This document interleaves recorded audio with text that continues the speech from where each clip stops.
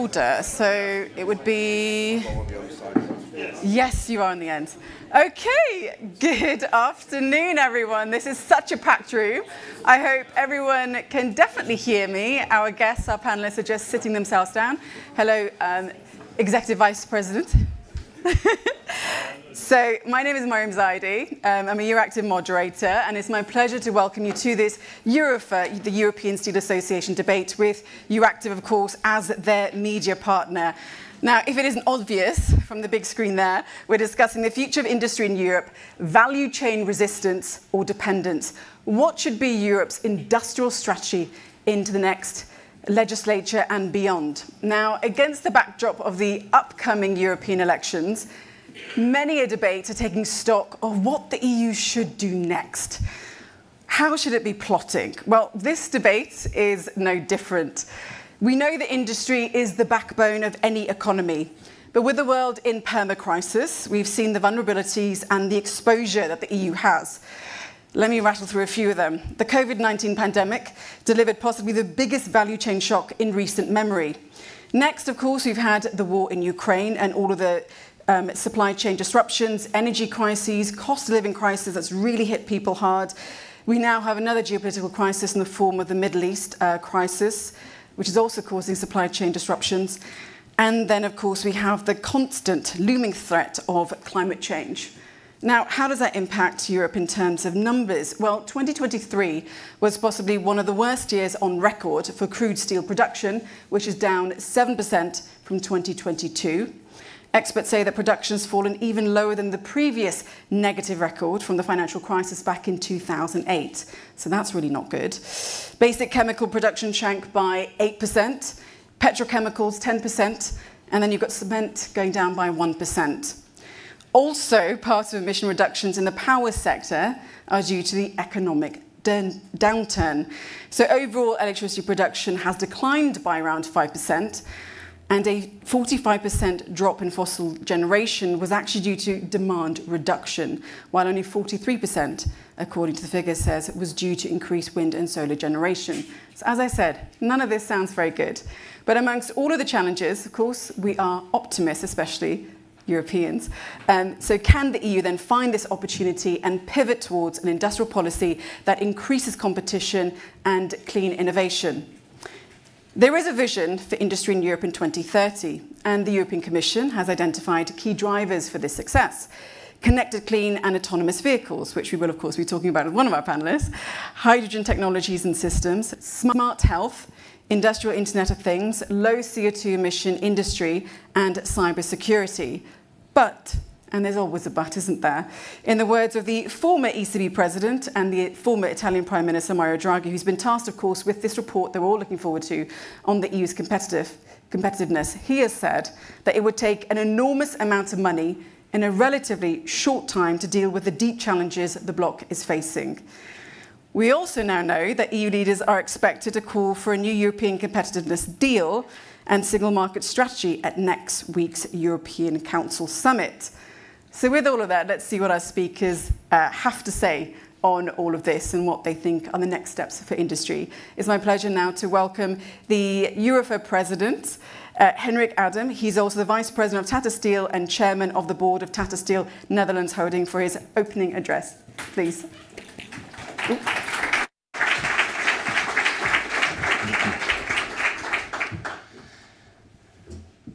As a member of the European society and the steel industry, I think it's of key importance to speak out in the beginning.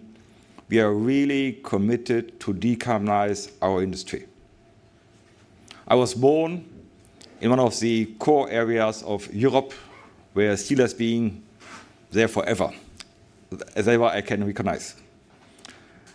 However, I cannot imagine that we go forward without a decarbonized but a deindustrialized Europe.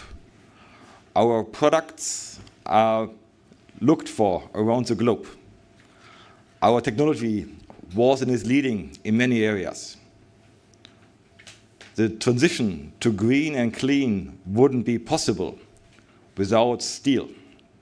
Think about electric vehicles, transformers, wind towers. And I think to conserve and to grow our wealth, our prosperity, our economies in Europe, I think we need to have a right mix of services, but also of industrial production, where steel is and was and will be the core element of choice for designers, engineers around the globe. We have a chance to decarbonize, but also to grow our manufacturing, our industry by new products and new applications. But that doesn't happen in just continuing what we do so far. Today we are under big threats. The European steel industry is the only one which has not grown but slowed down in the past decade. China and new economies have grown up a steel industry which is competitive. And they have also increased trade barriers which make our steel produced in Europe difficult to be exported. And so we have a double whammy in terms of a free trade inflow into Europe, unfair in many cases, and also difficulties to export steel to other countries. And by that we have, I would say, we are looking into a perfect storm to decarbonize, which we want to, but also to deindustrialize. And we have, for that, 4 main areas which I consider a key for success. The first is, if we want to consider green electricity to be the key and the core element of future industry, future mobility, then we must have low and competitive cost for electricity in Europe. Trade measures in terms of trade defense or trade enabling is a key on a fair and open, transparent matter. We want to decarbonize quickly. We are the first larger economies who want to decarbonize across the globe. Do it quickly doesn't go without support and access to financial tools to create that conversion. And finally, fourth amendment, we need to have green leading markets to support the application of European clean steel for products which are, as they were in the past, innovative, great, appreciated around the world, made with European clean steel. I think we have today a great forum to discuss what needs to be done. And I was asked earlier, do you have still faith in that we can do it? And yes, I have, because I see a growing moment, an inertia growing in terms of we need to act now. And it's time to act now. I think we have the ingredients, the tools, what we need to do. Now it's on us as Europeans to act. Thank you for coming, for joining, and over back to you. My pleasure.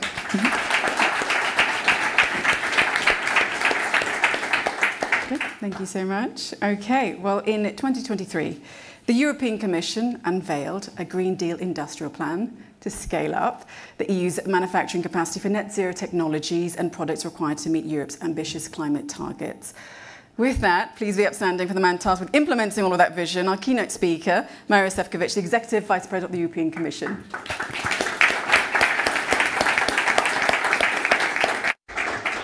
Thank you very much, Mariam, for not only dynamic moderating, but for that very nice fuchsia color, which brings, I would say, more spring into the room, because we know that here in Brussels we really need it. But I really would like to thank Henrik and Eurofair for the kind invitation, and also for many of my colleagues panelists for participating in our clean transition dialogues, and I will speak about them in a minute. But at first, I really would like to highlight that for me it's not only pleasure, but I see it very important to participate in your event today. Because this event comes at a very crucial time. I think Henrik and Mariam already made a few references to that, but I think that now we are really in the moment, and we are preparing for the big discussions taking place in the coming weeks and months about indeed the future path of Europe's green transition. And the essence of this debate, to put it in a nutshell, is how to achieve climate neutrality while preserving the competitiveness of our industry and ensuring transition which is socially fair and inclusive. Because as a politician, whatever you do, you need to have people with you. And it's critical that industry's voice is properly heard in this strategic conversation. And as you rightly recalled, President von der Leyen and I have been strengthening our engagement with the industry and social partners in recent months through events like the Clean Transition Dialogues. Yesterday, so far we had the last one. Altogether we have 9 of them. We had a pleasure to host representatives of energy-intensive industry, but we also had one specific event dedicated just to the decarbonizations and the challenges which are there ahead of the European steel industry. And I would like to tell you that for us, be it on the political level, but I'm sure as my good friend and colleague Kurt Fartenberg will tell you, it's also very important for our Directors General to have this exchange among ourselves, with the representative in the industry, to listen to each other, to network and to interact. And if I can give you one very clear insight, what all these discussions are clearly confirming, and that's the need for the reinforced industrial approach that builds on the EU's industrial strategy and a green industrial plan. And we believe that through these fundamentals, we can really work on reaching these 3 objectives at the same time. To be climate neutral by 2050, but also to increase competitiveness and resilience of our industry, and to achieve the transition that will be socially fair and inclusive. You've been, in your introductory remarks, referring very rightly to a very difficult path we went through over the last 5 years. When we started with the Green Deal, we didn't know that a few months later we'll be faced with COVID, that we'll have 2 wars so close to our borders, which was unthinkable at that time. And on top of it, that we will have to go through the worst energy crisis in a generation. And nevertheless, we made it through, and I think that it's to a great extent to our industry, which despite of all odds and these difficult situations, has proven that it's an industry which is very competitive and very, very resilient. And we have to work on making it even stronger in the future. Tomorrow, the Commission will adopt a communication which is taking stock of the clean transition dialogues, which will feed into the debate on strategic agenda the leaders, the European heads of states and government, will have next week. And we see, of course, this engagement with the industry as of vital importance, because clearly we know that there is no alternative to climate neutrality, there is no plan B to decarbonization, and therefore we very much appreciate a very clear statement and a lot of progress and efforts which have been undertaken by European steel industry. Because what I want also to say very clearly, the decarbonization cannot be outsourced. And I would say it even more precisely, more clearly, and I would underline it, that the European economy of the future has to be built here in Europe. And we have to work very hard for it. This means that we have to maintain a strong industrial base. We have to ensure the resilience of our value chain, and we need and we must strengthen our strategic autonomy. However, our industry, as I was just mentioning a few seconds ago, has been hit hard by this energy crisis, but also by changing geopolitical and geoeconomical landscape.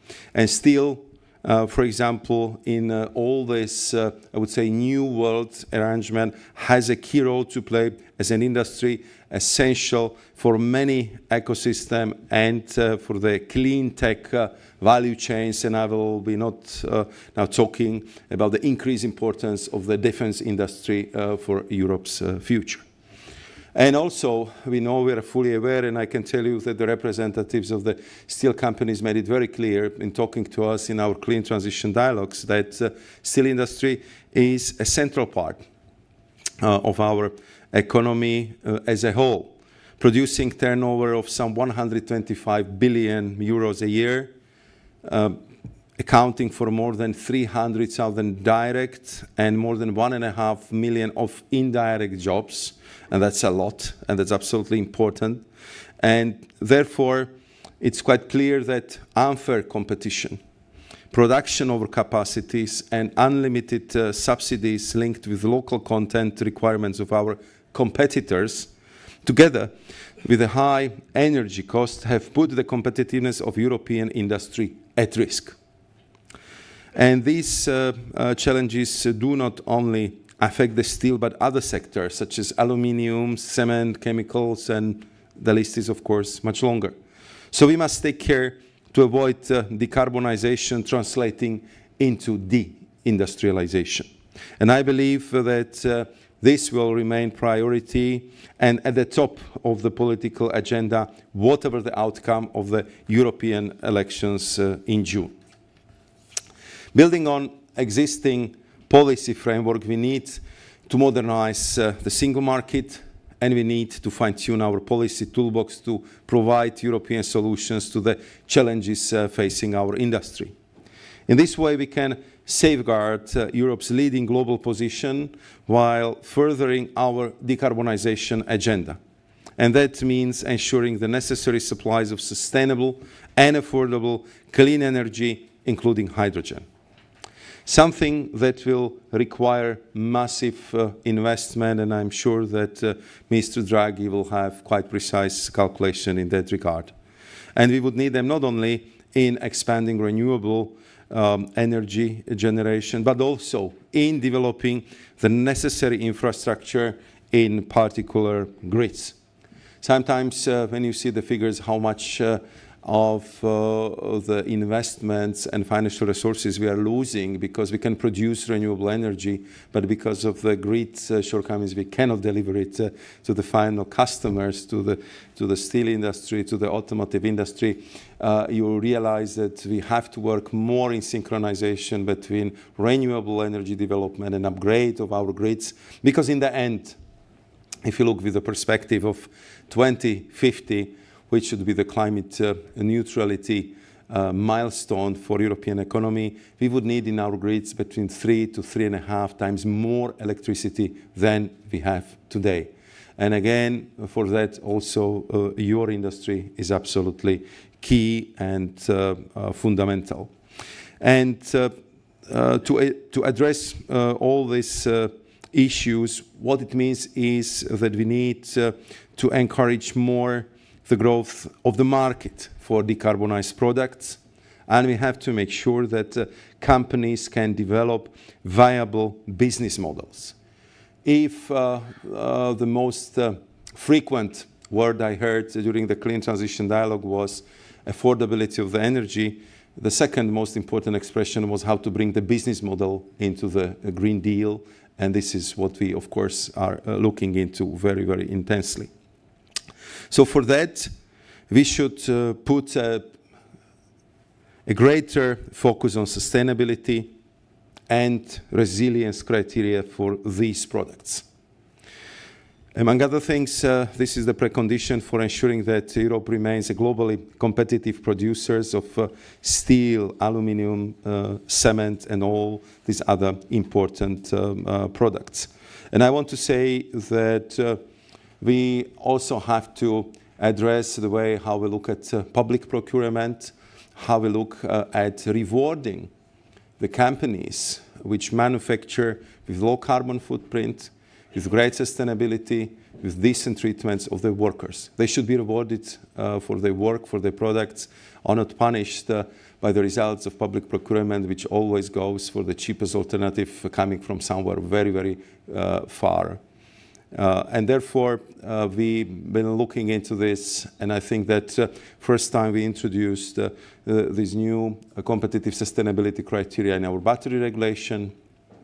We use them when we've been addressing the situation in the wind energy sector, and I'm sure that that's the way to go also for other products. In our meetings, which we had a couple of days ago, we discussed at length also how the carbon border adjustment mechanism should work, how it should help the European steel companies in this very difficult context by creating more level playing field with imports. As you know, the CBAM is now in transitional phase, and we will push ahead with work to bring it into full operation. Again, what was quite obvious in our discussions, there is a general support for CBAM, but there is also a lot of detailed information which will be provided with where the steel manufacturers see a potential for different loopholes, shortcomings, and simply lowering of the efficiency and effectiveness of this measure. And therefore there I promised that we will work very closely with the industry, and I already discussed it with the Director General of DG Taxud, who is looking forward to the detailed exchange in this regard, because we want to get this one right. And I still know that there is an issue if it comes to the global exports. So if it comes to the third most frequently used expression in our clean transition dialogue was global level playing field. So these are, I would say, the energy prices, global level playing field, resilience of our industry. This was coming, like I would say, the reference point in all the meetings we had. Despite of all that, ladies and gentlemen, I totally share the view of the president of the EUROFER, of Henrik, that the Europe industry has a bright future. This morning, I heard very powerful argument, because if you look at what is happening in Europe and elsewhere in the world, where else do you have real green transition taking place? Where else? It's happening really only in Europe. Okay, I mean, we pay certain price. We are these first movers. We go through these first stages, but indeed the demand for the green premium products, the demand for a low carbon steel, demand for cleaner technology is growing rapidly in Europe. And I believe that Europe's future will be built in clean tech, green tech, in providing adequate skills to our workforce, and really to preparing the European economy what would be this next stage, I believe, in the development of the world economy. I even heard the impression that it's so hard because we went through this very difficult geopolitical situation, but also to a great extent this is the innovation shock through which the whole European economy is going through. But I'm absolutely convinced, because we are very good at this, Europeans, that we will make it, that Europe's industry will have a bright future. You could hear it from every head of state or government, from every president, from every prime minister, that we are ready to fight for European industry, that we want you not only to stay, but to prosper, to thrive, and to create high-quality jobs here in Europe. And this is, I believe, the strong commitment which you hear from all our leaders.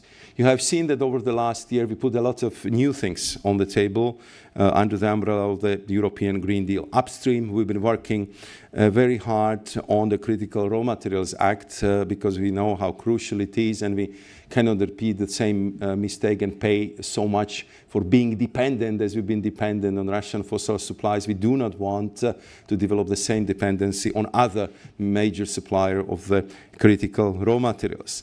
Downstream, we listen very carefully to industrial representatives, and in a Net Zero Industry Act, we will be working very hard to make sure that the green and clean tech projects will benefit from reduced administrative burden, from faster permitting procedures, and we are also working hard to provide you with better advice to which support mechanisms apply.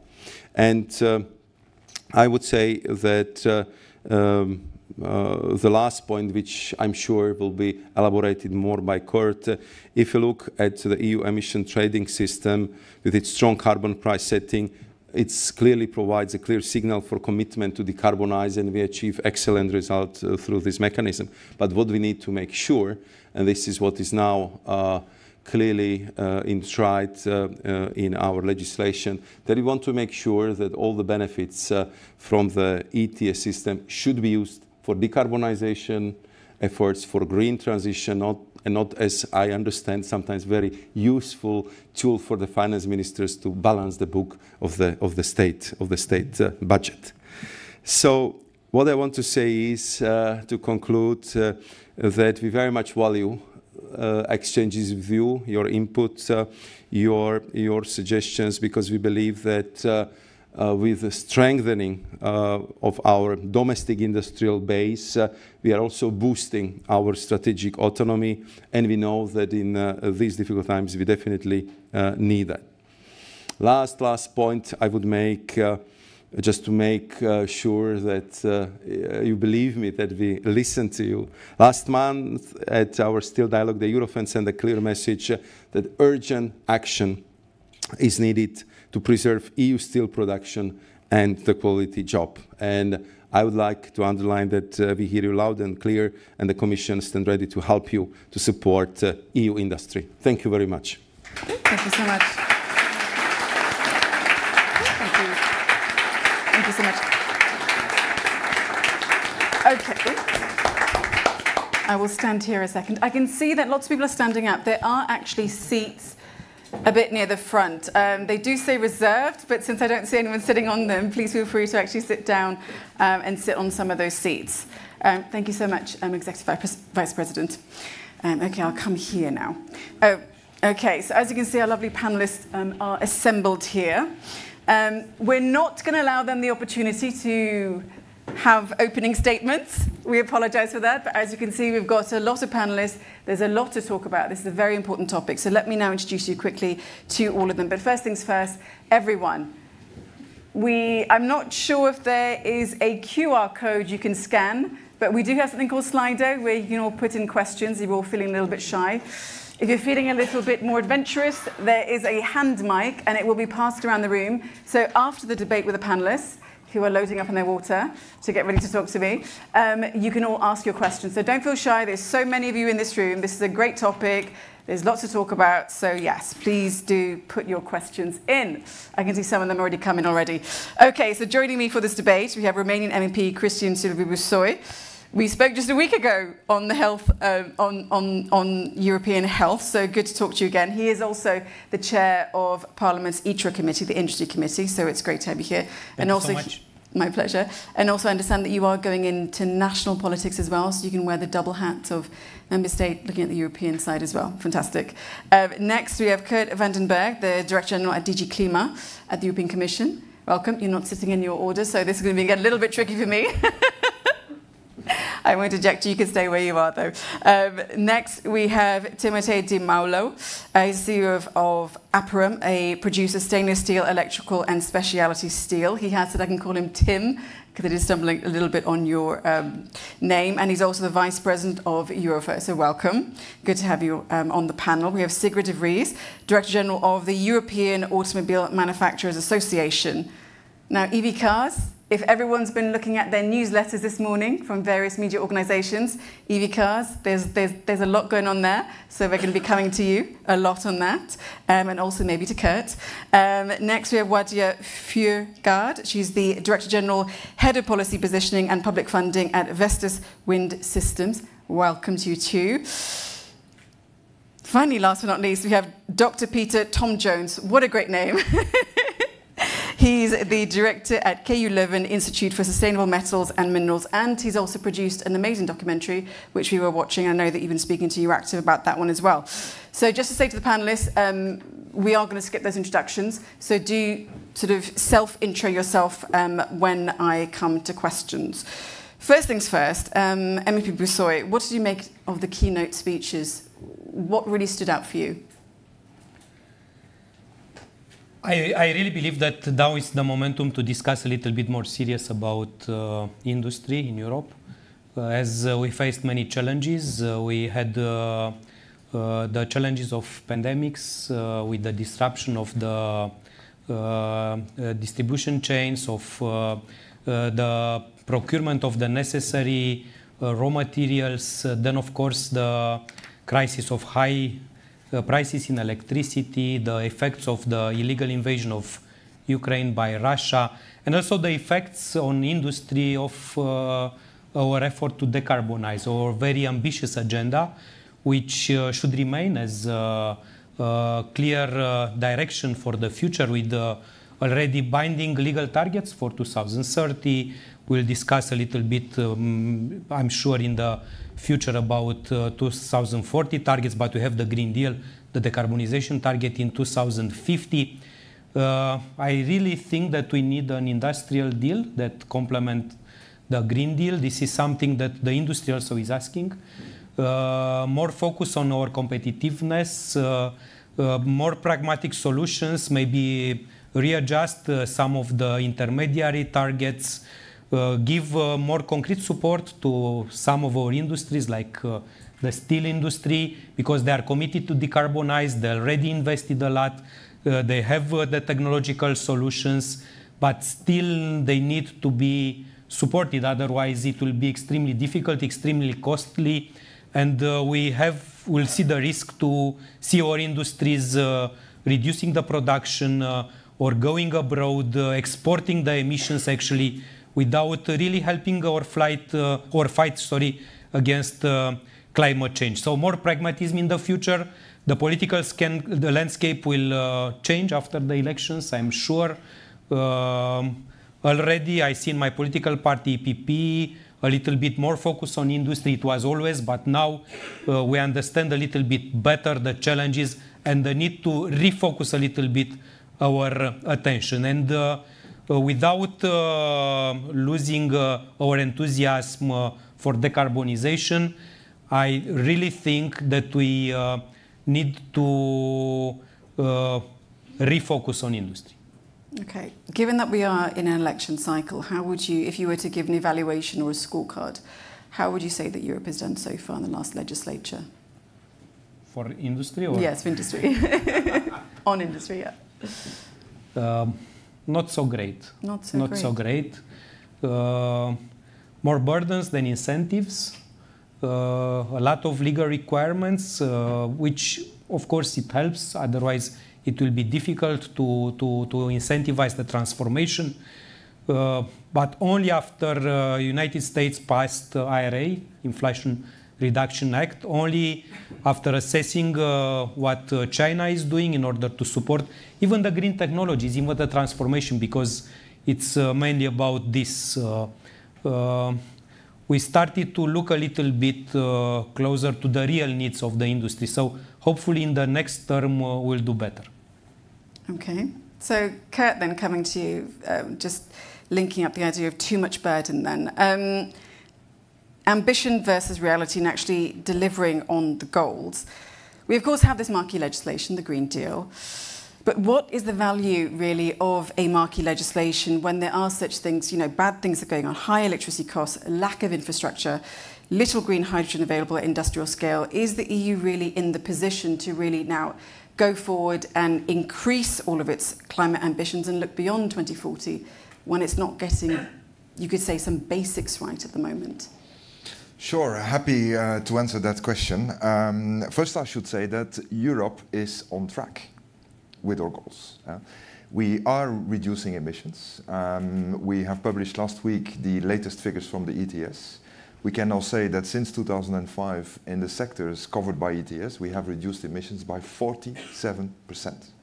And ETS has produced revenues of more than 175 billion euros over 10 years that go back to member states. And hence the importance of what Mr. Šefčovič said, that these resources should be used to support industrial decarbonization. At the same time, when I look at the figures, I see that unemployment is at a historical low. Our trade surplus is at a historical high. In January this year, Eurostat reported that we have had the highest trade surplus since 2002. So it means that we're on track, but it doesn't mean that we should be complacent.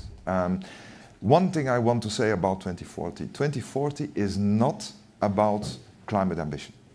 The climate ambition, as Mr. Bushoi has said, has been agreed in the European climate law. Climate neutral by 2050, that's agreed.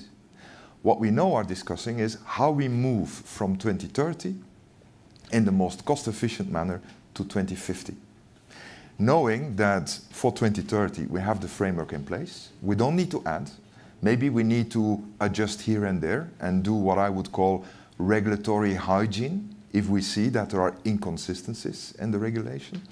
But implementing 2030 is really an investment agenda. And may I say that this is really what Europe needs, regardless of the climate agenda. Even if there was no climate agenda, no decarbonization need, we would need to invest. Because do you know that China is investing the double of Europe as a share of GDP? Mm-hmm.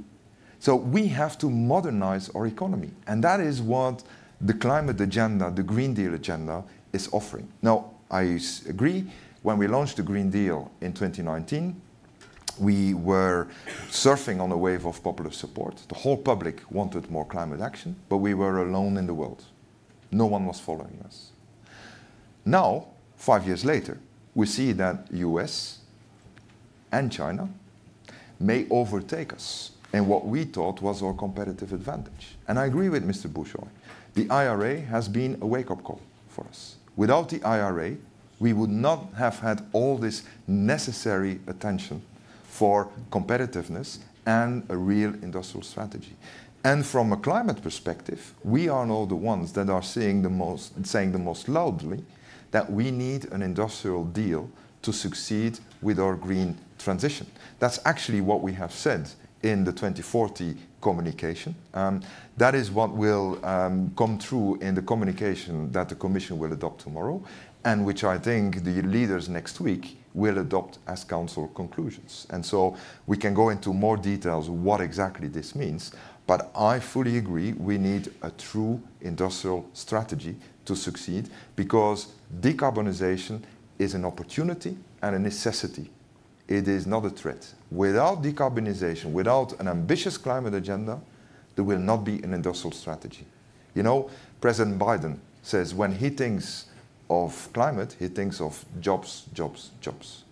When we think of climate, we should also think of industry, industry, industry. Well said. Now, you brought up industrial strategy, and there is one man whose name keeps getting brought up, Mario Draghi.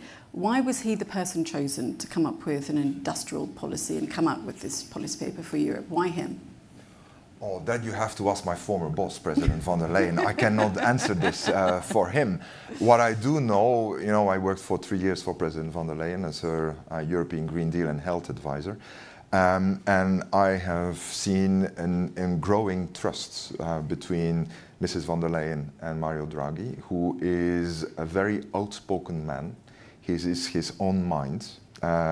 He has proven that he can do things right in Europe. He's a convinced European, and he's also one that is very, very concerned and interested in Europe's competitiveness. So I assume that Mrs. von der Leyen has full trust in Mr. Draghi and his own thinking, but also knowing that Mr. Draghi has the authority and the trust and credibility of Europe's leaders. So that's why I think Mr. Draghi's report will be quite influential and impactful. And I can assure you from the European Commission, including from DG Klima, we are feeding Mr. Draghi as much as possible with what he needs to come with an impactful report. Well, let's hope so. He didn't particularly have the support of his own coalition government when he was Prime Minister, but that's another story. OK, so Tim, then, you heard what Kurt was saying about modernising the economy, that the EU is on track. He also brought up ETS. How will the Green Deal and the Fit for 55 package impact your company? Is there any inconsistency or risks there for the European steel sector? And do you have worries and concerns? So, thanks for the question, because indeed, let's say, we fully endorse all this measure and the direction of the Commission. I'm even very happy to see the people of the Commission speaking in the right way. And everything is good. But everything is good? No. The industry is suffering. The steel industry and the stainless steel industry are suffering. Why this? Because between the direction, between the intention, between what we say level play field in everything, there is the way to implement. And in the way to implement and the speed to implement, there are gaps. There are big gaps. And these big gaps are so big that are, let's say, showing a completely different speed and force between actors. I used a metaphor in a conference saying that we are playing European football against people which are doing American football. And this is a completely different game. It's a completely different game. United States has done IRA, okay, but not only. Whenever they have been started to be flooded by industry which have created excess no market capacity, they immediately acted with 232. Immediately. They didn't care about what was the WTO, they didn't care. They wanted an industry which was a healthy industry, and they wanted to protect the industry. They have done it. We have not. We have struggled for many years before having middle measures. And even the measures that we have had, even the good ones, okay, somebody has found a way to go around with circumvention, with other way to go through. We have said, and it is very clear, that we need some strategic initiative for the autonomy, for the resilience of the industry, and then the circular economy is one of the pillars. And so, for example, we have put nickel in the strategic raw material. Yes, but the measure is a very small measure. It is only the nickel into the battery, while there is 40 times more nickel, which is in the stainless steel, which is used for everything. So in the battery, only 7,000 tons of nickel, in the stainless steel 300,000, but this scrap is not put as a strategic raw material, a critical raw material, which means that in reality the measure is 1/4 in efficiency of what should be. Also in the public procurement, how can be credible to all of us that the industry need to propose and invest and do a lot of effort to be the greenest in the world? We are proud of it. But then even in the public procurement, there is not an efficient indication or an efficient obligation to buy this very good material which we are proud of.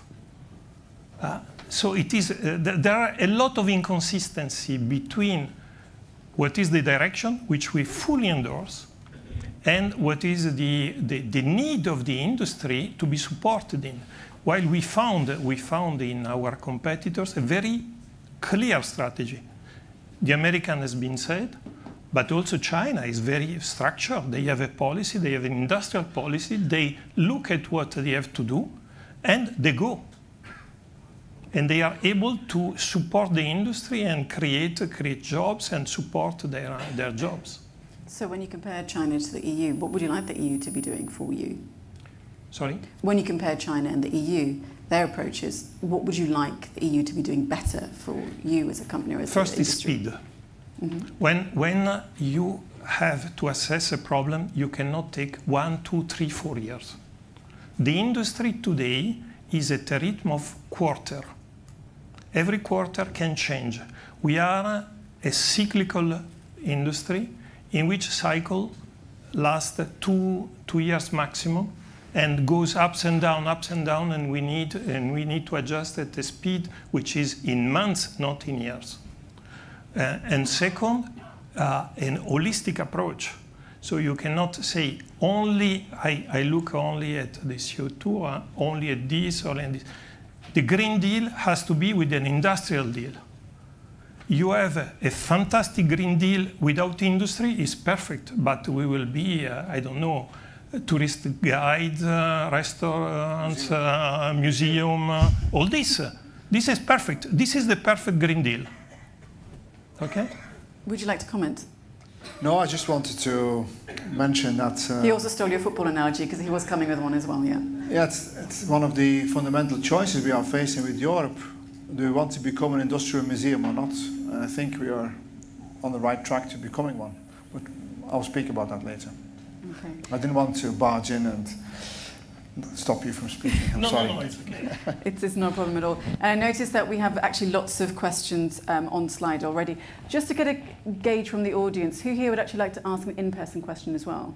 I can see a show of hands. Okay, one at least. Okay, so so I think people who are watching either, they're joining us here in person and then obviously the guys online, I think they do also have a lot of questions for all of you. So I will allow you all to speak and then we'll go to the questions. Okay, so Sigrid then, as we were discussing before we came and sat here, there's been a lot of noise today we've seen on EV cars. But first of all, let's talk about the actual value chain then, and I want to talk to you specifically about what's going on with supply chains. So, a few things. 2035, the EU is going to ban the sale of petrol and diesel cars. So, just like the steel industry, you're going to need to adapt and transition to cleaner technology. We are currently enduring an Israel-Gaza war that has, of course, spilled beyond the borders now. It's affecting global trade, which is declining. We're having ships detouring from the Red Sea to avoid these Houthi rebels that are attacking ships. They've been attacking them since November, and those attacks have been carrying on into, I think, the last week. So China, I believe, is responsible for about 60% of all new EV registrations worldwide. EV sales to Europe are also impacted because of these attacks in the Red Sea, because shippers are having to take more expensive and longer routes now to try to get to where they need to get to. So if you cannot solely depend on China's critical raw materials to build batteries in the EU for electric cars, how can the EU mitigate the risk and support the industry's transition? That's a lot to take in. It is. Yeah. So maybe just first to reassure everyone that indeed the 2035 target is about new vehicles, right? Passenger cars and vans. So you can still drive your vehicles, hopefully also on renewable fuels by then, but it's not that dramatic. It's dramatic enough. China, indeed, 60% registration today of electric vehicles. That is predominantly also because China is the biggest market for vehicles. Lots of people living there, so a very large market.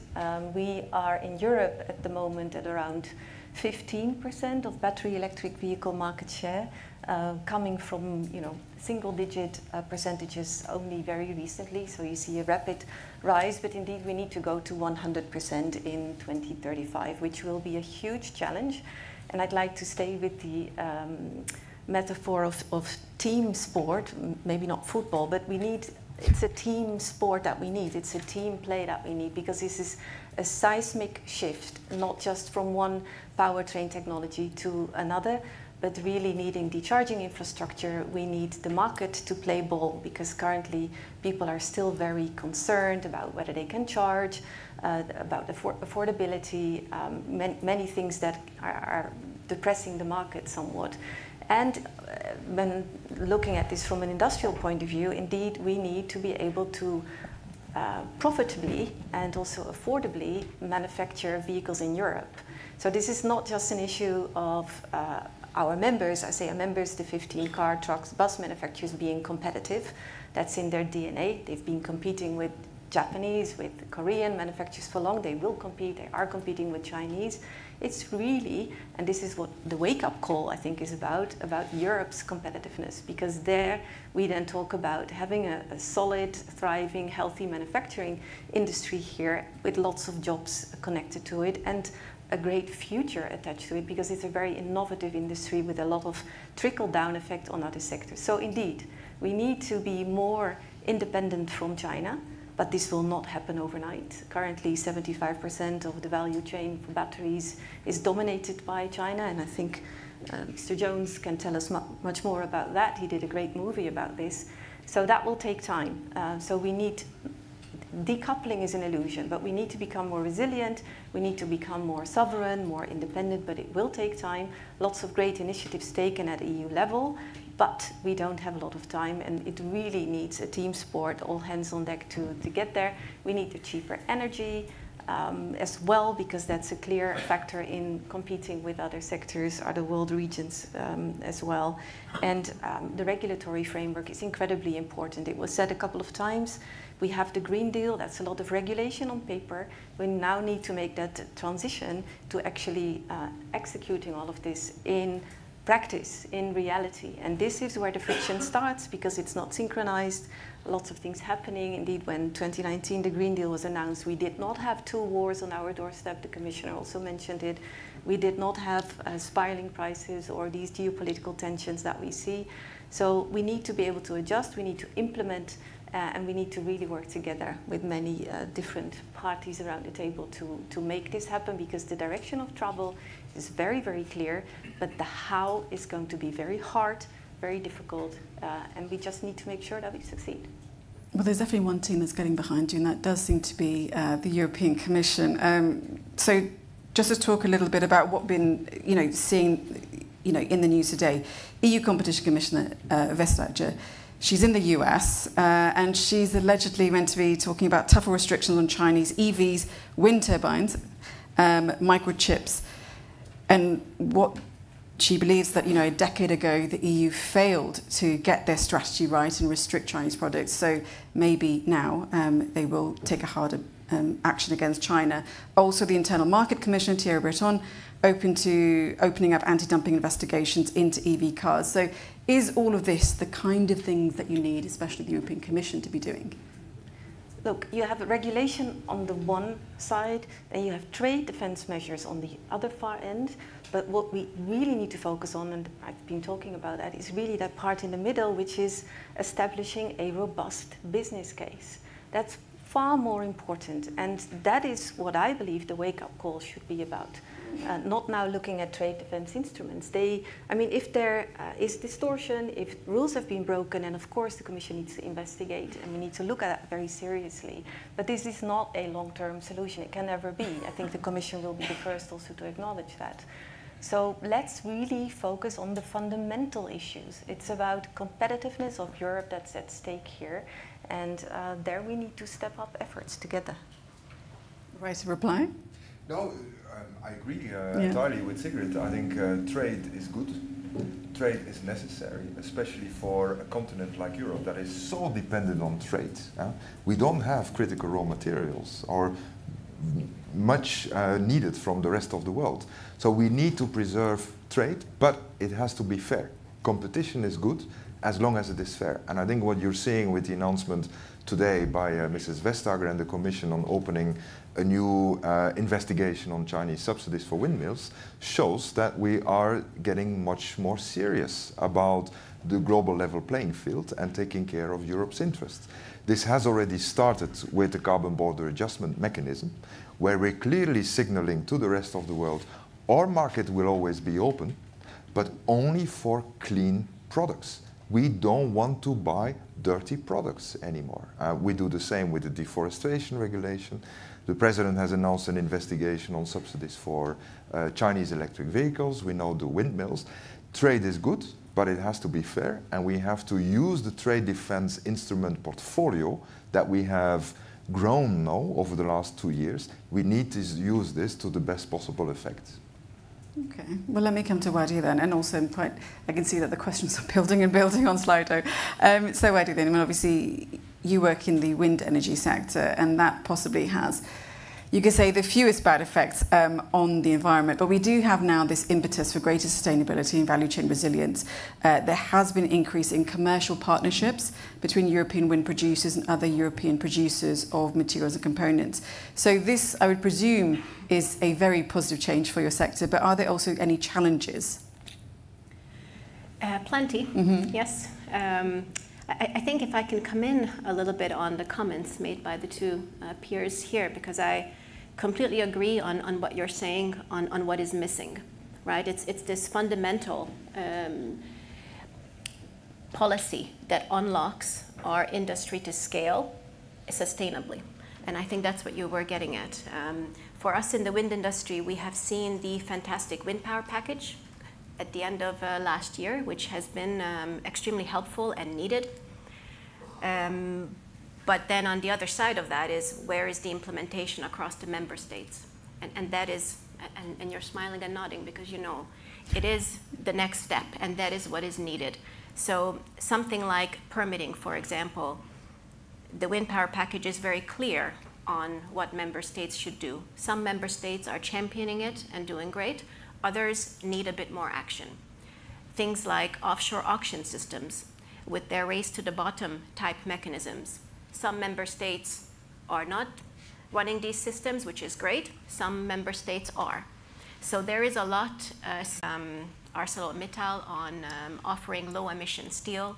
So there are some steps we can take to further our growth. But we need to look at the sustainability of our sector and how do we drive that long term. I think that's where the action should come in. Okay, so over then to Dr. Peter, or was it Dr. Tom? You prefer to be Dr. Tom is fine. Tom is fine. Tom okay, is great. Fine, yes. So I mean, talk to us then about this documentary game and the documentary that you've made and the findings that have come out of that. Then, I mean, you've heard from all the panelists. What do you make of everything that they've said? I would like to use some metaphor, not from football this time, but from film. I want to go back to my favorite film, which is Life of Brian, Monty Python, if the people remember this one. And there is this famous scene in there where the People's Judean Front is having another meeting to discuss their strategy to fight the Romans. Sorry about the Italians here. So they're going to fight the Romans, but they keep having meetings and events and resolutions and documents. And someone says, no, we should have action now. We've spoken enough, we've had enough meetings, so let's have action. And they all agree, and the final conclusion was, okay, let's have another meeting about it. I think that's sort of, I'm sorry about that, Kurt, to use that, but for me, it epitomizes the situation of Europe, in particular, when we're talking about critical raw materials. I've been working in this field now since the rare earth crisis, which was 2010. We had several critical metals lists published by the European Commission since then. I think we have the 5th one out recently. And what has actually fundamentally changed in those 13, 14 years? Nothing. We still have no rare earth mine. We still have no lithium mine. We still have no lithium refinery. It still takes 15.6 years to open a new mine in Europe. The Chinese do this in less than a year. The Chinese build a lithium refinery faster than we can build a house. So if you want to use metaphors, we're doing a race where the Chinese are driving a Ferrari, electric one, and we are using, I'm not going to name any negative brands here, but we're using a very old car with this bad internal combustion engine, very slow, no acceleration. How can we compete? I think that's really, for me, the metaphor of our situation today. And I think especially if you go to the general public, they have no clue of what is happening at the moment. They have no clue that Europe is at risk of becoming an industrial museum. And make no mistake about it, I am from the Green Party originally. I am greener than anyone here in this audience. I have been fighting for climate change since donkey's years, and I still am. But I think we have to stop being naive, because we are extremely naive. When I look at the Critical Raw Materials Act, the big question now is, okay, we have this beautiful document. It was very fast in producing it. We did it in less than a year, actually. So that's a world record for Europe. But now we have to implement it. And when I speak to people from companies, I already see that they are really worried that their strategic projects that they now have to announce to the European Commission, that once they have to go back to their member states, that they will be facing the same problem, because the legislation is full of silos. So we might have the silo of the CRMA, which wants to open critical raw material mines. For example, the Pergeir, let's use that one. I think that's a brilliant example for this meeting room here, because it combines steel, iron ore, with my favorite passion, rare earths. It's a mine that combines iron ore enriched with rare earths in apatite. So that particular mine could really solve the whole of European rare earth dependency problem just by opening that. And additionally, well, actually it's the main driver, of course, you get loads of cheap, good quality iron ore. But if you speak to Jan Muström about how many years do you think it's going to take to open this mine, he's like, yeah, 2035 maybe. Is that really the best we can do? It's not going to work like that. We really have to be faster. We have to be more agile. The Chinese are so agile, and I think we really need to develop a European answer to the Chinese Belt and Road Initiative model, an answer towards the American Inflation Reduction Act. And frankly speaking, I don't think we have found it at this moment. And now my real worry is that with the next European elections, that it will become even more difficult, because all focus will be lost. We'll be focusing more on migration issues, on military issues. I'll probably even forget about climate change. So I'm really worried about what is going to happen after the next European elections. I'm really worried about the implementation of the Critical Raw Materials Act, because on paper it's great. That document is really a masterpiece of text. If we would really implement what is written there, we could really solve Europe's problem. I think we're speaking here about the steel industry, we're speaking about the wind turbine industry, the car industry, so that's all wonderful, but we need the materials. We need critical raw materials for making steel. We need critical raw materials like rare earth, producing your generators of your direct drive wind turbines. We need the stainless steel scrap. We need that to stay in Europe. And now it's going outside of our borders, because we can't even keep it in Europe, full of nickel, and we're just throwing it away, basically. So there's a lot of possibilities there, but without a change in mindsets, without a change in attitude, I think we'll still be in a business as usual scenario. And that's my worry. I get invited to a lot of these events, Euromines, Eurometaux, EUROFER, and I seem to repeat myself every time. Probably you too as well. The good thing is we have Šefčovič, who speaks a bit like Jürgen Klopp, who is the manager of my favorite football team, and he has a will-do mentality. And that's what we also really need in our next European Commission, our next European Parliament. We're going to need that kind of figures who want to really change things and not just keep talking, because then we are definitely lost forever. Well, I would counter you with one thing, that there's only one Jürgen Klopp. No one else can be Jürgen Klopp. Yeah, but he's stopping actually, so yeah. Maybe he's ready for a new career. Okay, that one's definitely for the football fans. Apologies if you're not. So, MEP Bushoi, then, you heard what Peter was saying then. Do you think everything, the momentum, the good momentum of this legislation will be lost in the next parliamentary cycle, especially if we start talking about all the different factions that could be joining up, especially at the European Parliament, the populists? It is difficult to predict what the changes will be, because for the moment we don't have the complete picture. What I see now at the end of this legislature, and it's not only the committee that I'm chairing, ITRE committee, I'm seeing also a little bit of change of tone in the European Commission.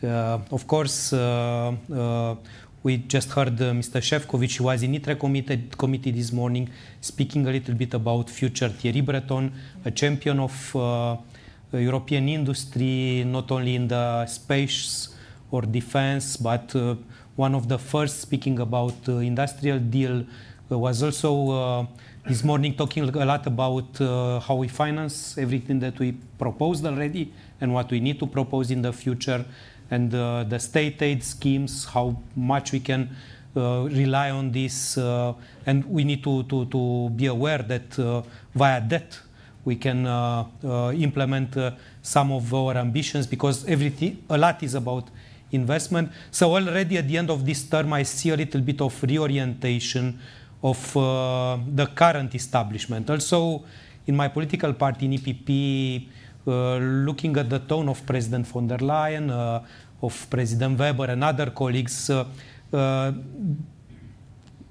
they acknowledge the fact that we need to, without once again losing the enthusiasm for the Green Deal, implementing correctly what we decided, to be more pragmatic, less naive, because true, we are a little bit naive in some areas, and more focused on our competitivity, on our jobs. At this moment, the prediction is that we'll still have a pro-European majority, a little bit reduced as number, but at least the three parties can have together a majority, with the increase of the Eurosceptics, let's say like this, but you know that there are different parties with different approaches, so they are in different categories. Increase of this and reduce of the Greens party's proportion in European Parliament. In many of the industrial files and energy files, we had a good cooperation with the colleagues from ECR mainly, but not only from ECR. Some of these parties are already governing parties. You know well the discussions about Italy. I'm quite happy about the fact that Prime Minister Meloni remained with the pro-European agenda, and we don't have complaint about this. So I think we'll have a little bit less over-enthusiasm on environmental policies and more enthusiasm on strengthening our economies. And at least this is what I hope. Then, of course, let's see the result. Let's see the behavior of those parties who will increase their numbers, but with the right proposal from the next European Commission, and with still a pro-European majority in European Parliament, with a little bit of more pragmatism of the current political pro-European forces, EPP, SD, and Renew, we can be optimistic. Well, the EPP is obviously a very big pro-European force, but there was something that, you know, all of us at Euractiv wanted to ask you about as well. Back in February, we reported on a leaked EPP election manifesto that appeared to want to revise the combustion engine phase-out. Was that a manifesto typo? You know the discussion about the 2035 target. You know well the concerns of the industry. Also the request of some national governments. And of course, Germany is the most important country in the European Union, the biggest contributor to the European budget, the country that is represented with the highest number of MEPs in the European Parliament. And CDU-CSU will send maybe the most numerous team in the next European Parliament. At least this is what the polls are showing. About revising legislation, let's see. But there is a concern that maybe on some of the targets we are a little bit unrealistic. In the same time, we know that the direction is for electric cars, for electrification, for decarbonization in all the sectors. What is important is to find the right balance. Okay. Yeah, I'd love to comment on that, because I find it absolutely mind-boggling that in Europe at this point of time we can question the transition to electric mobility. If we now in the car industry in Europe would decide to hold back this transition, then we are definitely lost, and the whole European car industry will be dead If we don't see that, then what else are we talking about? I just can't get my head around it. People thinking that it would make sense to try to prolong the lifetime of the internal combustion engine vehicle while we are already being overtaken by the Chinese electric vehicles. The tsunami is coming. It's not only coming, it's there. It has arrived in Holland. The first BYD transporter ships have arrived with 7,000 BYDs being spewed out every time. If we now turn back the clock and try to think we can go back to the ICE car, then we're definitely lost. So this should be a cross-party point of view. If you're left-wing or right-wing, it does not matter. There is only one future for the car industry, that is a made-in-Europe EV industry. Mm-hmm. And that should be a point that we all agree upon, because I don't think the deindustrialization should be taken very lightly. I think we really have to go for a reindustrialization of Europe, but it has to be a clean tech based one. That's the only option we have, and that's where we can be friends, because then the climate agenda and the clean tech industry agenda will be the same agenda. But if we are now going to come back and try to go to the internal combustion engine vehicle, then we're shooting ourselves in the foot. It's a suicidal strategy. So I can't get my head around how any politician at this moment can think in that way. Really crazy for me. Okay, I think Sigrid first, and then, yeah. No, I think, you know, there is no turning back. And that, I think, is not the discussion, and it shouldn't be. But I do think, and I said before, there is going now from a paper reality to an actual reality. And there you see the friction starts, and there are real concerns out there. And today, the trajectory doesn't look great. So in the law, there is the target for 2035. In the law is also a review clause for good reasons, because we need to keep very close track of, are we going to get there in the right way? What is needed? And exactly for the reasons that also Mr. Jones was mentioning, that we don't want to deindustrialize, because we want to have a healthy, thriving manufacturing industry in Europe, including a car industry. And the technology of the future will be predominantly electric. Not for all types of vehicles and not in all corners of Europe, but predominantly electric. I fully agree, and there we have to have the competitive edge. So electromobility, we should go full throttle towards it, but it's not just about this technology change. It's about many other factors that also need to work together. And I think this is what the discussion should be about. If we end up having this dogmatic black and white way, are you in favor or against a target? This is not, I mean, then we're not getting to the action that we had this passionate call for just now. Let's not become lost in that kind of discussion, but indeed jump into action. That's what I would say. And let me then say, before I give the wrong impression, industry is playing its role. We have invested 250 billion euro in the electrification of vehicles in Europe. That's more than the GDP of several EU countries combined. So, I mean, we're there, we're doing it. Let's get away from this debate that is not leading us anywhere, and let's get really into action. That's what I would say. I wanted to very briefly comment to suggest that Euractiv uses Tom's statements as the headline report from this event. I fully agree with Sigrid. I think we have the target agreed, and we have a review process to look at all the conditions that are necessary to achieve that target. And rather than using the review to question again everything that we have agreed, we should look at the conditions that need to be in place to achieve it. And that's, in general, I think, what is now at stake for the European Green Deal. Tom was saying, what has changed over the last 10 years? A very good question, Tom. Maybe some of you in the room here remember 2005, the Wim Kok report about competitiveness. 2014, 10 years ago, Mr. Juncker launched his Juncker plan for investment. Axel mentioned to me last night the figures of decline in steel production in Europe since more than 10 years, despite all these reports on competitiveness. What has changed now is that we now see that the pipeline of projects for modernization, for investment, for decarbonization is overflowing compared to 10 years ago. 10 years ago, we had to look for projects because Mr. Juncker promised money, but there were no projects. Today, the pipeline of projects is overflowing, but we need to find the money to do this investment and make sure that when companies come with decarbonized products, that there is an off-take market for this, that the green premium is paid for.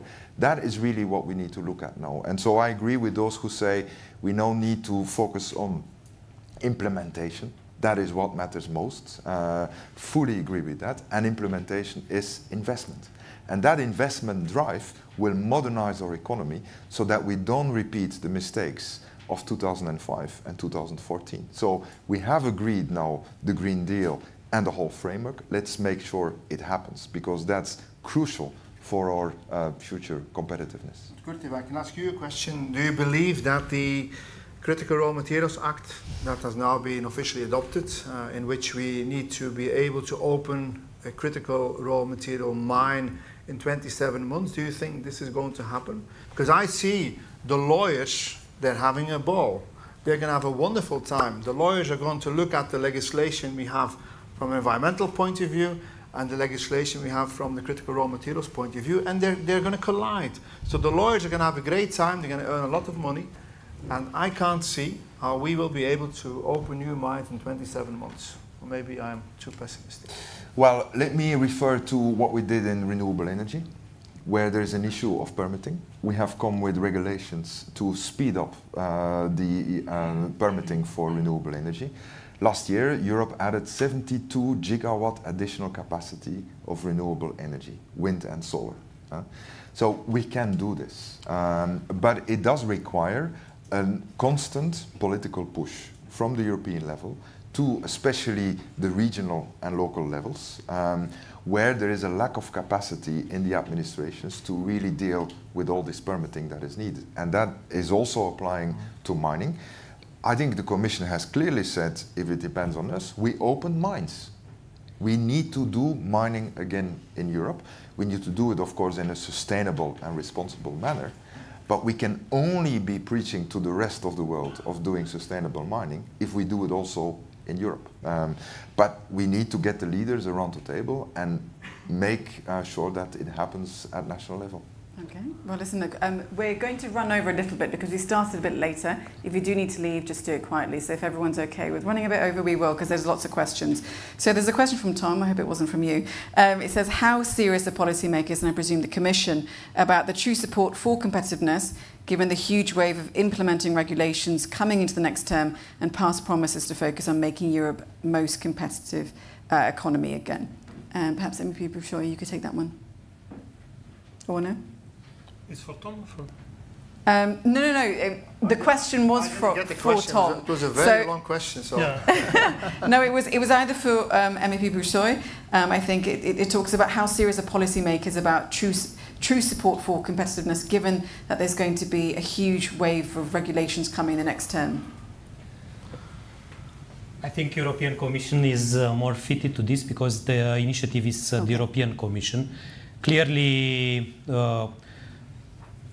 I don't see so many regulations coming, at least not comparing with this term. A lot was done. Now we need to implement, we need to finance what we already decided. Of course, we need to fine-tune and we still need to revise some of the older regulations from other sectors. But for the industry policy and for the clean technologies, net zero, ENZIA, STEP, Fit for 55, for everything that we need to follow in the coming years, the big issue will be the implementation one and not necessarily the new regulatory.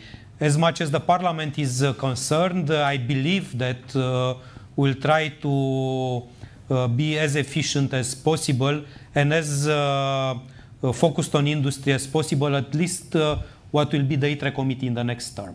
Okay. May I add something? Because we are talking so much about regulation. And we are talking about financing our ambition, etc. But fundamentally, the industry is based on business cases. An industry can transform itself if there is a business case for which this leads to sustainable profitability. And this has a lot of components which are forgotten. One is speed. I continuously repeat that speed is mandatory. The second is all the condition of a level play field in everything we do. The third one is the fact that whenever there are industries which are growing, there should not be a kind of hate of the champions in the industry, which is the case. All these kind of things, which are the real life, leads to the fact that the industry can transform only having sustainable profitability. If we are losing money, we will not invest. Whatever subsidy can be done, that in reality subsidy are always, let's say, suspicious in our conception. When Chinese, you were referring to the fact that what is the difference between China and Europe in the car industry? We regulate, and they put subsidies. They don't regulate. They don't have a target, a clear target, etc. They've put 50 to 80% subsidy on the batteries. Full stop. The industry will go. And this is the main difference. If we don't understand that this is the difference, that we cannot only with the regulation solve the problem, the industry will not move. Could I also come in with an example on that? And also in the keynote, the phrase viable business models was also used. For example, in the offshore wind industry, we have a big challenge on project realization because business cases there are being squeezed through these race-to-bottom auctions. It means that we end up having these projects coming to market with very poor business cases, which are causing delays, which are squeezing the industry, and then also the end consumer perhaps having to pay for it as well. So fixing the fundamentals, again, we're back to that word, on how our renewable projects come to market, how the business cases are fostered to ensure a sustainable growth. It's really much more of an important discussion than some of these regulatory topics. Yep, go ahead, yeah. If I may quickly add on this, first I agree with Mr. Bourgeois. The next Commission should not be about legislation, but about implementation. But we also count on the Parliament to refrain from asking more and more legislation. We are now preparing for the next Commission to see how we can make implementation politically attractive. Because simply doing implementation is politically not very attractive. So we are looking for putting together a whole package of what we call investment initiatives to show that the Green Deal is working and that we create the business cases. Secondly, in terms of regulation, we have done a lot of regulation now. We need to implement and we need to do regulatory hygiene where we see inconsistencies, overlaps, contradictions. We need to find a way, together with the Parliament, Mr. Bourgeois, to make sure that we can surgically intervene without reopening everything again. In passing, may I say that if you look to the UK, which has left the EU regulatory machine, they actually miss our regulation a lot because the investments are not happening because of a lack of certainty. The third thing I would like to say is that obviously we all are concerned about the business case. That is what we really need to find now. But the business case cannot depend on eternal subsidies because there's simply no public money for this. So what we're now looking for is the right financial instruments to share the risk or de-risk the investment by the private sector. Because what we've done with Fit for 55, we have created the framework for a market for clean products in the future that will be there. By law, the market will be there. But we need to make sure that the investment now happens, that we catalyze, mobilize this investment, that investors have the reasonable assurance of return on investment, and so that, for example, the green premium will be paid for. That if you develop a green product, someone will pay for it, will buy it. That is what we now need to do. And I think with the European Investment Bank, which is looking at counter guarantees and all kinds of other measures, Our innovation fund, which is now doing auctions for green products, subsidizing the production of green products. The Capital Markets Union will be very important in this. We actually now have all the tools and instruments in place. We need to make it work in a good dialogue with industry. Sigrid, does that sound good to you? Yeah, it does. I mean, I think, you know, what we keep feeling a bit is that indeed, the EU is very much about regulation as compared to China and the US that do it in a different way. And the risk is, and we've seen it with the Green Deal, that the cart is put before the horse. So now coming with a business case and with all the good measures taken, it is of course wonderful, but it would have been better if that would have been the coherent approach from the outset. And so if there's one lesson learned also going forward, I hope it's that one. But this is such a massive transformation that we really also need to make sure that we get it right now. So. Yeah, well, some of the people that are commenting on Slido do also agree with you when you were talking about Harold, who was saying that they 100% support your point on the business case. Let's now quickly go to the floor. Yes, the gentleman there, you caught my eye, yeah. If you could just take the microphone. Oh, the microphone's coming just from behind you. There you go. Thank you. Pierre Gröning speaking for the German chemical and pharmaceutical industry. When we talk about a risk of deindustrialization, I think we should say it's happening, it's there. I mean, again, just talking for my association, we have lost 20% of production in 2 years. Perspective for this year is not good. Outlook for also the coming years are at best kind of stagnation of the market. So I think to a large extent deindustrialization is already happening. Other sectors might be in a better shape, but I think many other sectors also kind of struggling. So that just is an initial comment. From many of the comments I got right now is like there are 3 models: the Chinese model, European model, American model. Kind of the summarizing, simplifying. US model is good, Chinese model is good, European model is, well, less good, let's put it like that. So I just wonder how much kind of do we really need to learn from these other kind of constituencies, and how much really structural change needs to happen in Europe to really meet the targets. Who would like to answer that? Go for it, yeah. Yeah, for me, it's a lot about the narrative and the storytelling that we bring out. That's also why I like to make documentaries, because we are speaking here for the church of all the people that have already been converted. And basically you're all business people mostly, and you're in this field and you understand this very well. But majority population doesn't understand this, and they don't really see this, and they will buy Chinese BYD car if it's a lot cheaper, just because it's cheaper and it also looks nice. So I think we really need to invest, and this is in America they would say bipartisan, cross-party support, a left-wing, right-wing. We really need to invest in the Made in Europe story. And if you ask me what can we learn from China, I think we can learn a lot from China. Not the bad things obviously, but there are some good things.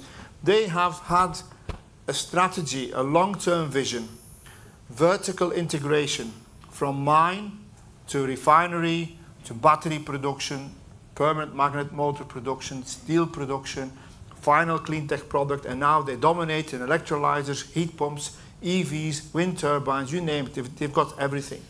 So I think they have operated in such a way that they looked at the bigger picture, and they wanted the bigger picture to be successful, and they took losses in single units along these supply chains. That was okay, they subsidized them. As long as the whole supply chain worked, it was fine. And then you look at Europe, and Europe said, okay, let's export our moral, social, environmental responsibility in terms of how to produce the metals that we need for our clean technologies. Let this be done in other places, let them have the responsibilities, the liabilities, the environmental and social issues, and we just import the materials cheaply. That model was nice, as long as neoliberalism, free trade, globalization worked. But that period is over. We live now in a new era, indefinitely. And we have to wake up to that reality. So that means, that for me, it's about, I don't know how you can do it good, but that's your job.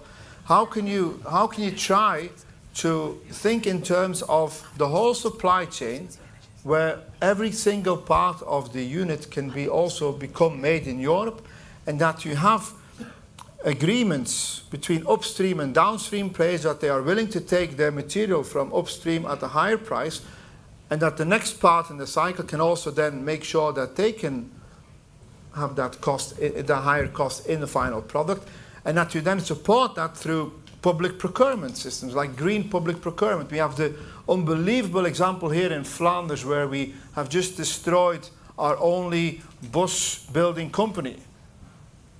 For a large extent because we bought Chinese electric buses because they were cheaper, because we get them faster.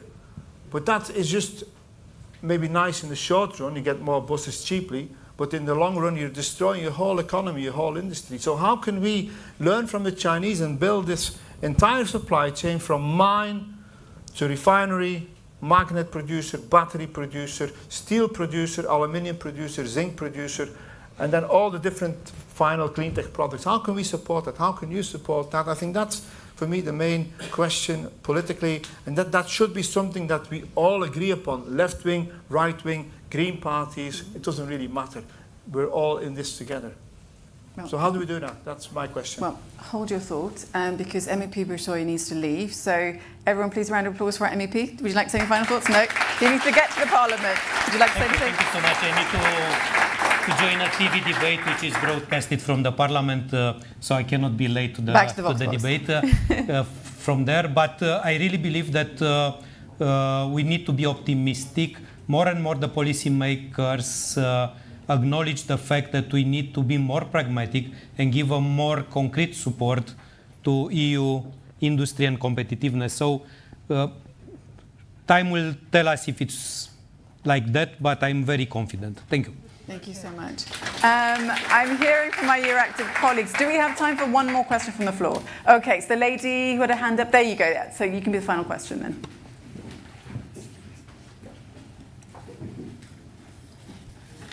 Hi everyone, it's Elspeth Hathaway here from Industrial Europe. So trade unions are also in the room, Peter. We represent workers all the way from mining right the way through to industry, steel, automotive, as you well know. So very concretely, elections are coming up. I do believe that when we talk about climate, we do have to talk about jobs. If you want buy-in, that's absolutely important. So we've talked today, how do we avoid, concretely, what do you say to European workers in industry? How do we avoid decarbonisation leading to deindustrialisation, and how can we ensure a just transition for all industry, industrial workers and regions across Europe? Go for it, yeah. I think that's a very important question, because I think also the European Commission promised that no one would be left behind, and that's, if you like, the account that is still open now and that should be worked on. And I think it's a multifaceted challenge again, because it's about a risk of deindustrialization, which would be fewer jobs, but it's also a skills and reskilling and upskilling challenge, because we need different kinds of jobs. So we need to do a massive transformation there. And I think in our industry is very much convinced that it should be a just transition, and that is part of a properly managed transformation, and that we should not just focus on a battery value chain or on subsidizing or kickstarting purely green innovation, but also making this transformation happen so that indeed all these regions where, in my case, the automotive industry is so rooted in the economic and societal fabric, that they are upright and standing and also thriving. So I think we're working also with Industrial. I think we agree on many things. We have the Automotive Skills Alliance, so industry also again is really playing its role there, but it's an often, I think maybe too often forgotten part of this transformation that should get the proper attention as well. If I can add, is that my conviction after so many years in the industry is that European industry is technologically and from the quality of the labor and so the people which are in industry, the best in the world. We are by far better than any other region in the world. The problem we have is the transformation that we are trying to face, in which there is one keyword or concept, which is a level play field. If we don't have a level play field, we will lose.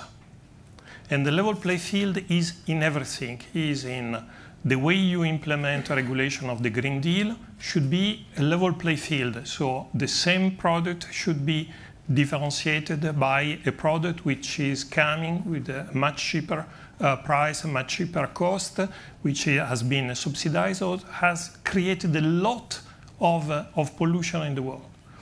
And the same is for trade. If there are regulation of trade, should be the same. We cannot play with different game. We are the only one region in the world which is still convinced that WTO is the solution. The only one. Exactly. It's incredible. We are the good ones, but WTO is dead. In a sense, it's dead, because the United States are not recognized anymore. China's never recognized anymore, so we are the only one playing with this. If we continue in this way, we will not have the business model which supports our strength. And our strength, I repeat it because I'm really convinced, we have the best labor force in the world, the most skilled. We have a lot of experience from the past. In the industry we represent, in the industry which are, I am for steel, but the same is for car, the same is for many other sectors around. Okay, thank you very much. So the age of neoliberalism is over. So that means also the regime of the WTO is over as we knew it. And we have to wake up to that reality and adapt our model. If I may answer the question about ESG-friendly jobs and future-proof jobs, we have them. We have the best mines in the world, the safest mines, best paid people in those mines. We have the best refineries in the world. We have the best gigafactories in the world with Northvolt, the greenest battery that they're trying to produce there. And if you look at the one example that I find striking was given by Mikael Staffas of Boliden CO. The nickel being produced in Finland has a CO2 footprint of 5 kilograms CO2 per kilogram of nickel equivalent. The average in the world is 39. In Indonesia, it's above 80. And what is the premium that they get for their nickel? It's 1%. So how can we survive? How can we survive in that context? It's crazy. And the same for the batteries of Northvolt. If they're going to produce the greenest battery with the lowest CO2 footprint, the most recycled materials, and all of that with the green electricity being fed into the system, and there is no premium for that, then it can't work. So that's again going back to this mine to clean tech value chain where every single step needs to be accommodated through a political system, basically. There needs to be some kind of support that allows these different units in that supply chain to prosper. And as long as we can't sort that out, then we're going to lose to the Chinese and the Indonesians nowadays. Final comments? Because I know that we have to close, otherwise I'll get told off a lot in a bit. Any final thoughts, just very quickly? I think for me, actually, just coming back to the question from the gentleman there as to what we can learn from some of these other regions, I was thinking about the Inflation Reduction Act as something we can learn from, not in everything, because it doesn't apply to everything, but the simplicity and the transparency of this package is remarkable, and something we in the wind industry particularly really enjoy. And of course, we have some great measures. We have the EU Innovation Fund, which scaling of our industry is probably not the ideal way, but we have it for good R&D programs. TCTF is very good. But the transparency, I think we could improve a lot on that. You really know what you get with the IRA. And I completely agree with the statement that we don't want a subsidized industry. And what the IRA also does is it tapers off after a certain point in time. So it allows to kickstart an industry, it gives a boost, and then it allows the industry to stand on its own feet. And I think that's a really important learning from something like the IRA. But we have 27 tax systems. Did you? Okay. Let Kurt say one tax the one system. final comment. Otherwise, we might Quick just be comments, murdered if I may. First, to the jobs. Jobs are incredibly important, but the fear of job loss should not hold us back from doing the industrial transformation. The Green Deal, for me and for many of us, is an agenda for reindustrialization, but reindustrialization, as was said, is industrial transformation. There are regions in Europe, including one in this country, which has put off for too long the need for industrial transformation. And once you lose that, you stay behind for a very long time. That we cannot afford. Secondly, on the US versus EU, sometimes people say the US is subsidizing its way to climate neutrality, Europe is regulating its way to climate neutrality. I think we need to come closer together. And there we count on the member states to make sure that there is a better pooling of funding resources at the European level, not all in the European budget, but so that we can combine these resources and to really give meaningful support to industry, those sectors that need it, to cover this green premium. That's essential. And thirdly, I should say, we in the European Commission are not in the business of local content requirements. That's not our policy. We are in the business of sustainability requirements, or what Mrs. Vestager is calling trustworthiness requirements. So that is now what we're looking for. How can we define these criteria, these requirements, so that we give a premium to products that are produced in Europe because they meet certain sustainability or other requirements that we need, and help our industry in this way. But local content requirements, that goes against our DNA. So not made in Europe. Well, listen, panelists, I think we could talk for forever on this. We've only scratched the surface, but unfortunately the time is very much not just up, it's over. So thank you all for your contributions, and please do stay around, because there have been so many questions from all the different, whether you're online or in person. People have been putting their questions on Slido. Don't worry, you can clap in a second. So please stay around so you can have conversations with the people in the room. I'm sure they'd really, really like that. But with that now, I thank all of you, and I hand the floor to Axel Eggert. He's the DG of EUROFER to close us now, finally. Thank you so much. Thank you, Miriam. I must say it will be very challenging to summarize this in 5 minutes, but I will do my best. I think I come back at the end to what our president said, and I start with Maros Šefčovič, who said steel has a key role to play. It is essential for many value chains and the clean tech industry. So this is a very positive statement, and he sees that we need for that 2 or 3 things. The one is the global level playing field that was repeated by basically all the participants in the panel, that we need low-priced energy to make it through the transition, energy which of course is decarbonized, and we need to make sure that we have an industrial base that is resilient and can contribute to the strategic autonomy of the European Union.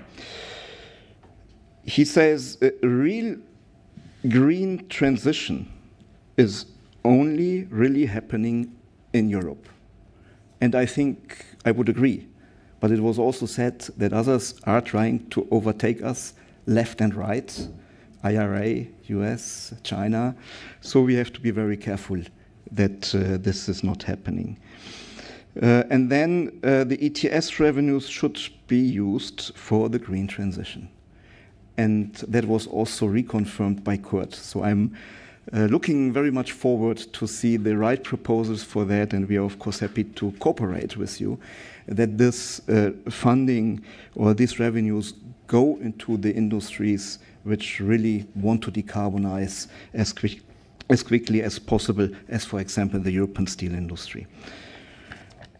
Then we have Kurt, you said you assume that Ms. von der Leyen has a lot of trust in Draghi. I hope that Mr. Draghi will also have a lot of trust in Ms. von der Leyen, and that his report will be a success for all of us. I come back to you a bit later. Tim, because I have to go through my notes, it's the only possibility. Tim, you said correctly that we as European steel industry, we have endorsed the direction which the Commission and the EU institutions have taken for the decarbonization. The problem is the way of the implementation, which has a completely different speed compared to other regions. And that we need to change. We need this level playing field. We need a business case. This has always been repeated by the speakers.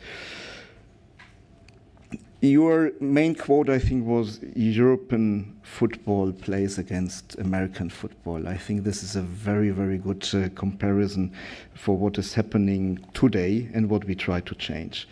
We need to play American football and the others should play European football. That may be better.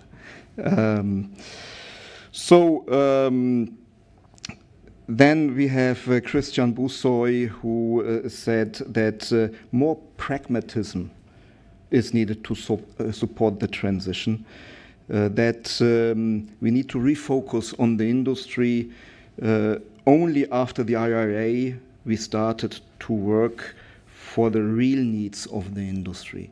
And I believe that is correct. There has been a wake-up call, and we saw it that there came out much more industrial strategic thinking from the Commission since 1.5 years. So this, of course, should also be implemented in the next 9 months, and not only when the new college really comes into place in January next year, because before that they will not really work. So there is 9 months which we must not miss. It's crucial for our industry and for the whole value chains.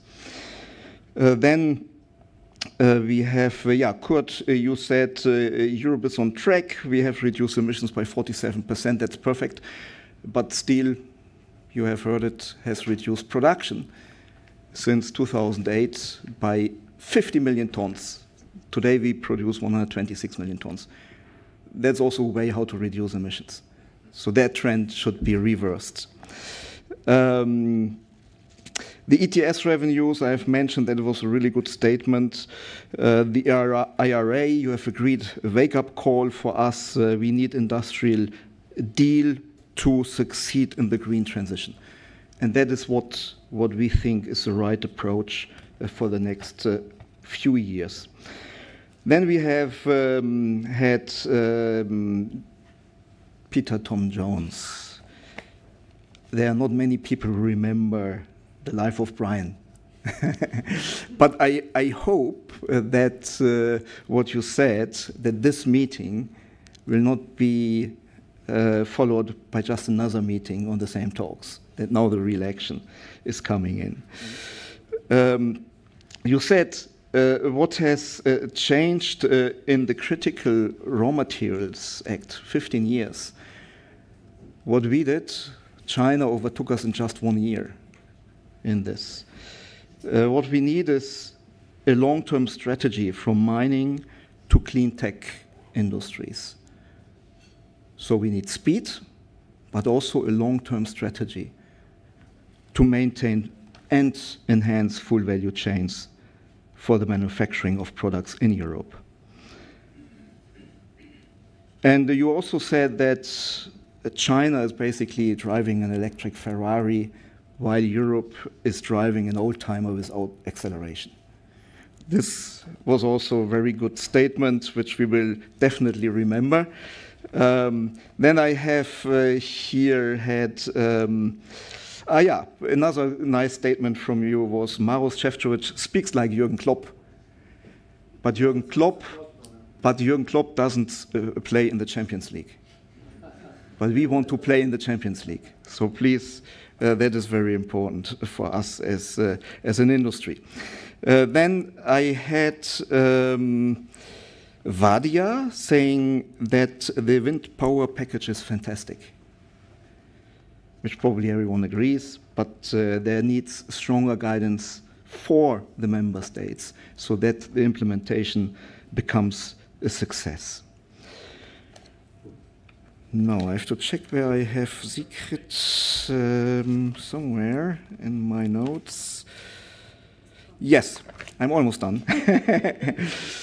Sigrid agreed basically on the team sport, that we need to put together the connections, charging of electric vehicles, affordability of the energy, cheaper energy. We need to really execute and implement the Green Deal, and we need to have the Commission to look into into issues where trade is disturbed or distorted, for example, by electric vehicle subsidies, but that this is not the essential. The essential is really the business case and the business environment in Europe. That was your comment on this.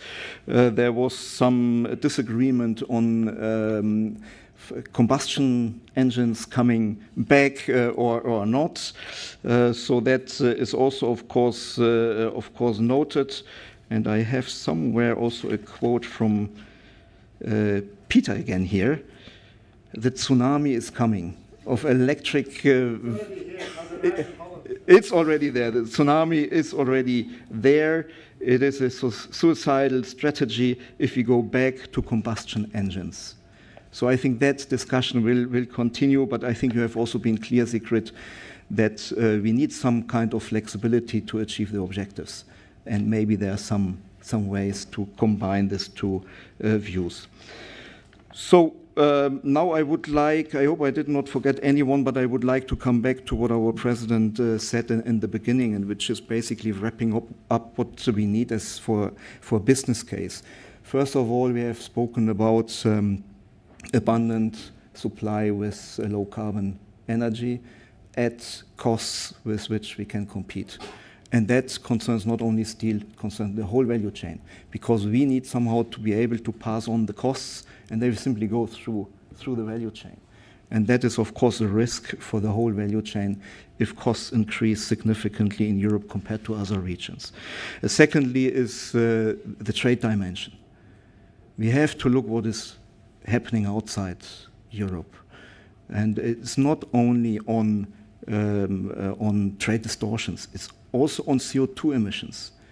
How can it be that the steel industry in other regions is adding millions of new capacity based on very high emission technologies, blast furnace technology, which will lock in emissions for decades to come. And everything we are doing in Europe is being wiped out, basically, in few years capacity additions in other regions.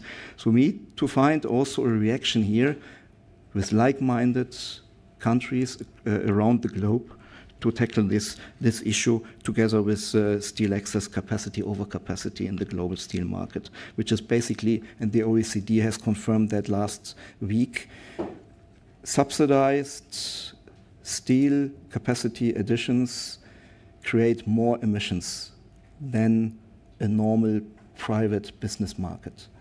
That is a statement by the OECD last week. So the last point, or the third point, is the financing, de-risking. Kurt, you have spoken about that. De-risking, extremely important. The funding via ETS revenues, for example, is one route to do that, but we need also to sit together with the banks to see how this can be done. And there we are also hoping that some of the reports of Mr. Draghi, Mr. Letter will give you the right information how we can do that. And the last point was green lead markets. There is no green lead market in Europe for green steel. It is very difficult to generate green premiums. Maybe for the premium class in the automotive you can do that, but it will not be the 150 million tons of steel. So that has also to be tackled, public procurement, product regulation. There we are coming again.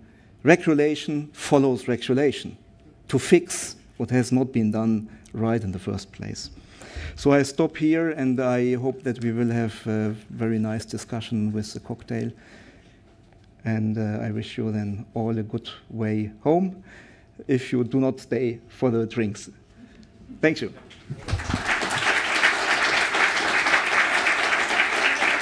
Thank you so much.